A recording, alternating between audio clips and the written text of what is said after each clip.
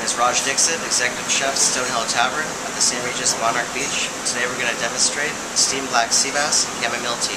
So for this dish, we're going to start with black sea bass and some manila clams. Black sea bass is a fish from the East Coast. I personally like it because it's mild in flavor but firm in texture, and it really kind of represents the idea of what we're trying to go for this dish, which is clean flavors, zero to no fat whatsoever. So we start off just brushing the bottom of a pan or a plate with extra virgin olive oil.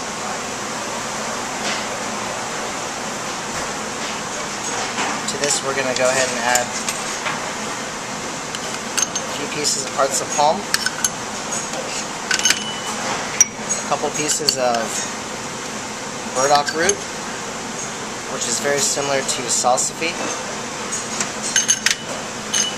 This dish can really be done of any of your seasonal vegetables. Here's a heart of bok choy or Chinese cabbage, some fava beans,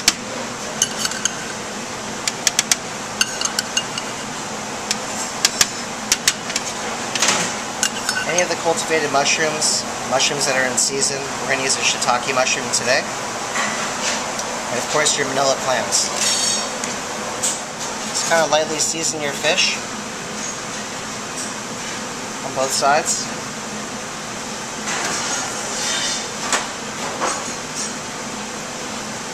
A few turns of pepper.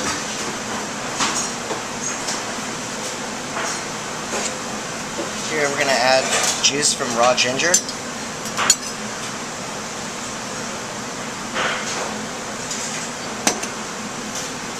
And we're going to add the chamomile tea.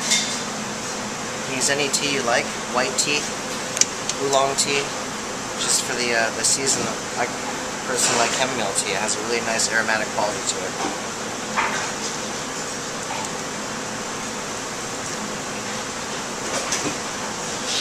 And again, this dish really emphasizes one-pot cooking, so it's set it and forget it while you're at your house.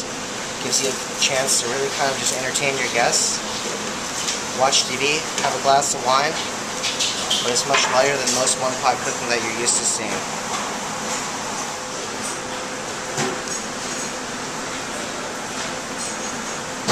Roughly 4 minutes, but we'll see if it takes longer. The sauce for this dish is made from dashi. Dashi is a Japanese soup stock base. Very, very common in most Japanese recipes. With this one, it's essentially 3 ingredients.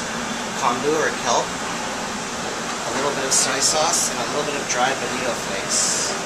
Here we're going to add some black truffle puree. Take the seasoned black truffles that you have, and just kind of use it to add a little bit of a fifth flavor, some umami into your dashi, and slowly bring that to temperature. Here we're using a modified starch called kudzu. Very similar to tapioca starch or cornstarch, in that it thickens sauces. It's used primarily as a thickener. But unlike the other starches, this particular one, which is used a lot in kaiseki cooking, helps to aid in digestion. So instead of ending up being very heavy when you eat it, it thickens, but it actually aids in digestion. Cold water, and just kind of slightly bloom it, just like you would for cornstarch. Slowly begin to add it into your seasoned dashi with the truffle pate.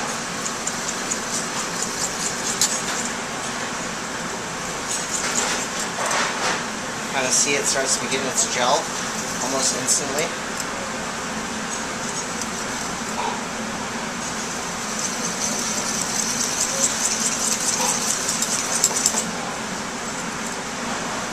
Bring it to a boil. The sauce base, I like to add a little bit more of the fresh ginger juice.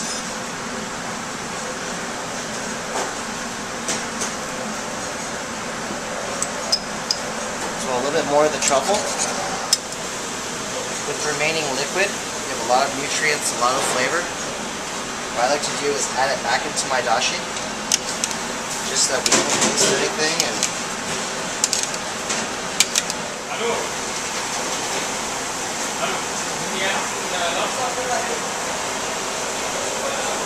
go and sauce it.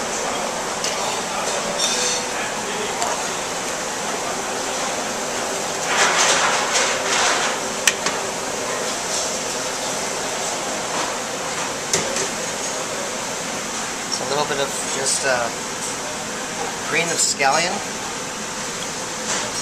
and a little bit of this black truffle dashi.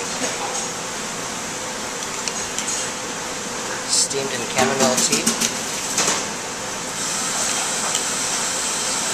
A really simple way to kind of start off the summer and eat very low calorie, but feature the season's bounty of vegetables.